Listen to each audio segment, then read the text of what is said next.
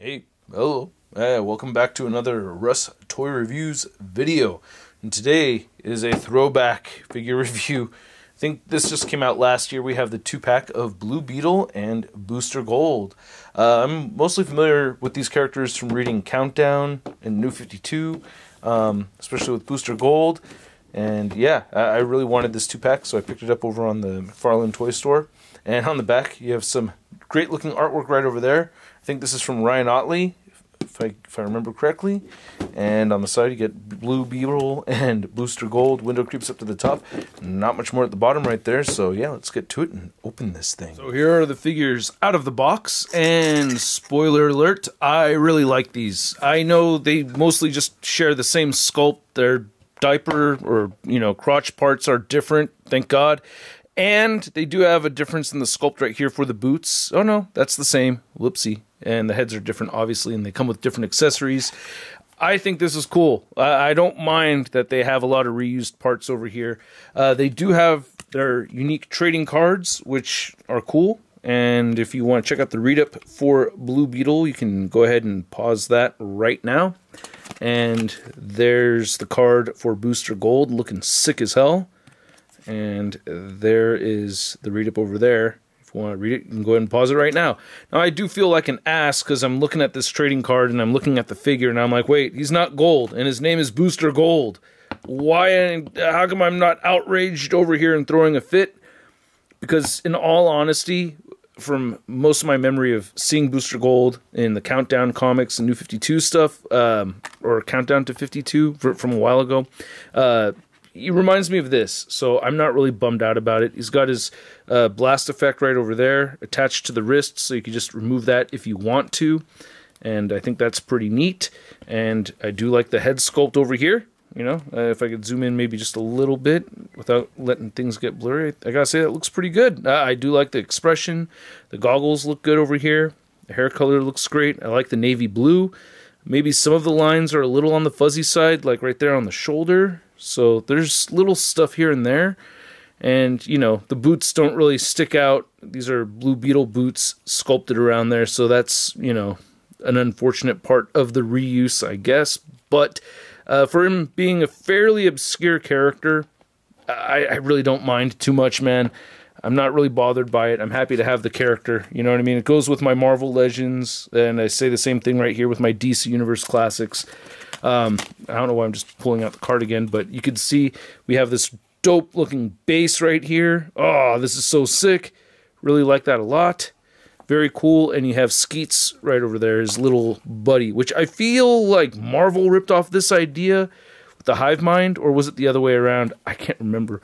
But look at this little detail right here. Super hard to pick up on the camera. You have the little jet boost effect coming out of the bottom of Skeets. That's so sick. I love that. Oh, that's great. And I do like that he's gold. So, I do wish he was more gold than not gold. I will say that. Yeah. It's just that at the initial, glance at him, I feel like, hey, that's Booster Gold right there. So, gold would have been better. But I still think he looks good. Like, when I see him, it makes me think of Booster Gold. And then Blue Beetle right here has the gun, the scarab at the end right over there. Pretty cool. I don't remember this exact weapon, to be honest with you, off the top of my head. Thought he had a bunch of other cool stuff going on, though. I do like the deco on the figure. The head sculpt looks good. There's a little bit of blue coming through the flesh tone in some parts, so that's a little bit of a gripe. But I do like how the head looks. The deco doesn't bother me. I'm used to pinned joints on the McFarlane Toys figures, especially because these are cheaper. I'm not that bummed out about it, man. Again, I'm happy to have my characters with a full range of articulation, and you can see how much better this crotch piece looks with a belt on there. I feel like McFarlane needs to adapt or change the way they do this so that figures like that over there have a different crotch piece than ones over here.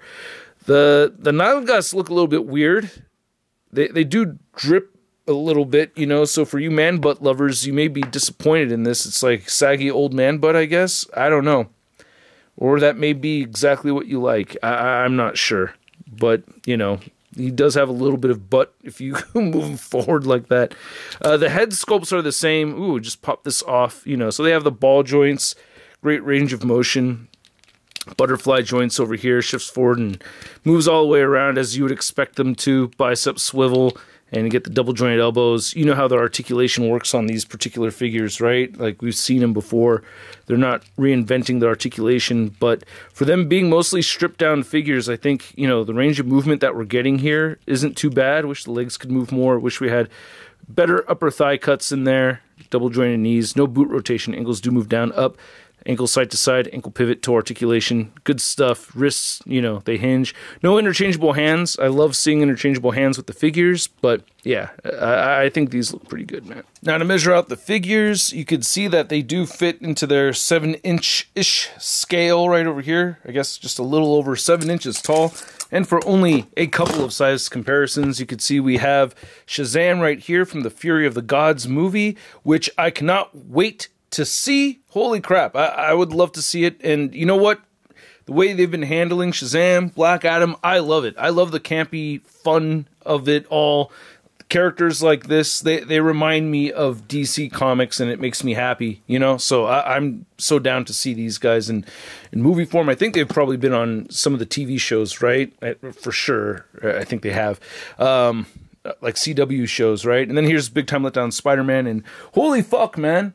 There's people that, a lot of you guys, more than I expect, will ask, like, oh, what's the difference between a review on Russ Toy Reviews compared to the Shardimus Prime channel?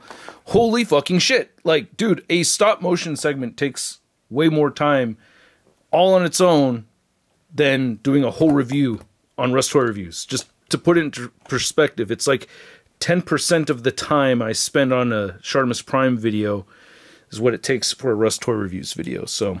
You know, these reviews are bullshit. They suck. So make sure you hit that thumbs down button because I hate them so much. I love doing these, actually. And I love doing the Shardimus Prime reviews, too. So, you guys, I hope you understand. This is all a passion thing, making videos. I've been making videos since before there was a YouTube.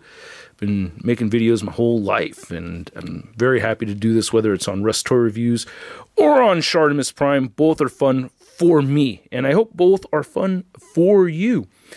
On that note, me being super fucking positive, happy man today, I want to say thank you for watching. Stay tuned for more coming on this channel, and I do have a Shardimus Prime review coming up also. So, thanks for watching, and catch you guys next time.